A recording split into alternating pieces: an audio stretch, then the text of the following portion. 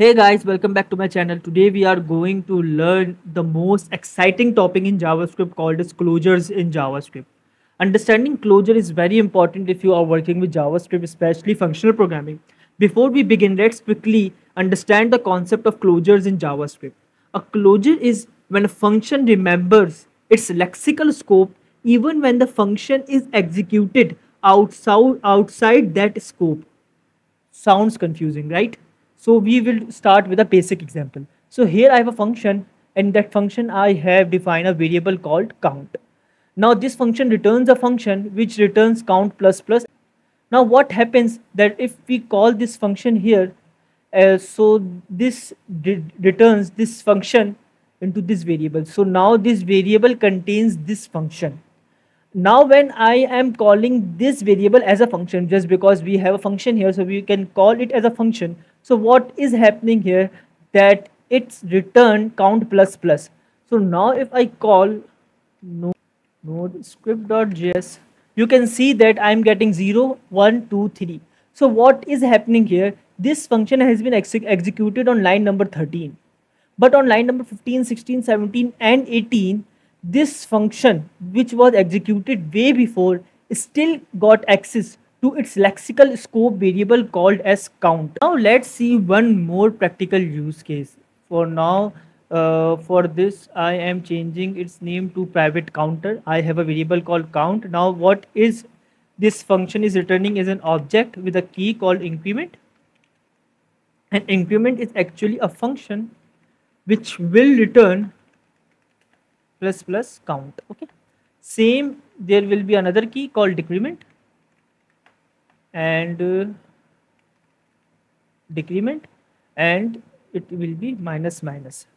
So now this will be counter, and now this will be counter dot increment, and counter dot increment, counter dot increment, and counter dot decrement. I will save the file, I will run the file, and now you can see the increments, the count goes to 1 2 3, then we call that decrement, and the same count goes to 2. So in this example we use the closure to get the functionality of encapsulation.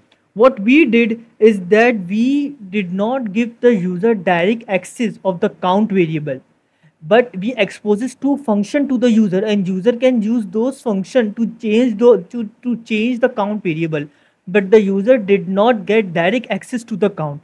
So this is one of the most practical example of closure. Now we all know that how closures are important in functional programming. They help us to implement oops, they help us to memorize, they help us to implement cutting. So now we are going to more practical example of closure, and you can see that there in this example we have an array of listeners, and this function is returning these two listeners, these two functions, and an object, and in that object we have these two functions. So the first function is taking a callback function as an input and is just saving that into this array, and the second function is looping that array and calling each and every function. So now we have registered these two functions, and now we are calling it using line number 23. So if I run this code, you can see that the event 1 is fired and event 2 is fired. So we create a custom event manager that handles multiple event listeners efficiently. Closures make this possible by preserving the listeners array across the function calls. And now there you have it. You have unlocked the secret of closures in JavaScript. They allow you to write more expressive, efficient, and modular code. Thank you for joining us today. I hope you enjoyed this journey into the world of closure. Remember to like, subscribe, and hit that notification bell to stay up to date with our future JavaScript adventure. Happy coding.